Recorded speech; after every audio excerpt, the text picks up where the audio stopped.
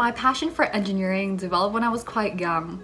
I was sitting on a plane, my very first plane ride. I didn't really know how these things work. I know that they got me off the ground and they can turn left and right and they can fly.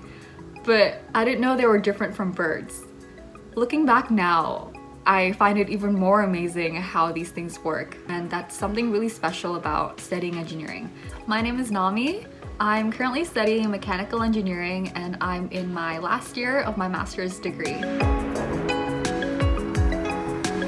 The reason why I came to Melbourne University specifically is because I was really interested in the idea that within 5 years I can graduate with a master's degree and also have both Engineers Australia accreditation and also have an engineering degree that's accredited with the EURAS. So when I started my undergraduate degree here, we're allowed to choose a couple of breadth subjects. I did painting techniques, learning how to use different types of paint to create like different effects or textures. And I also did introduction to screen printing.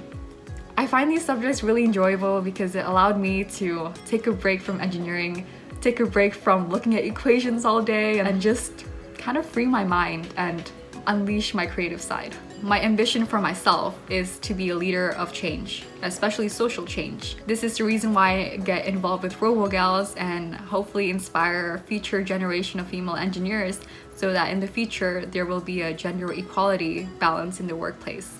RoboGals is a student-run organization that aims to increase female participation in STEM and really opened me up to other female engineers. By going to these workshops, I met with like-minded people and we talked and we found a common interest.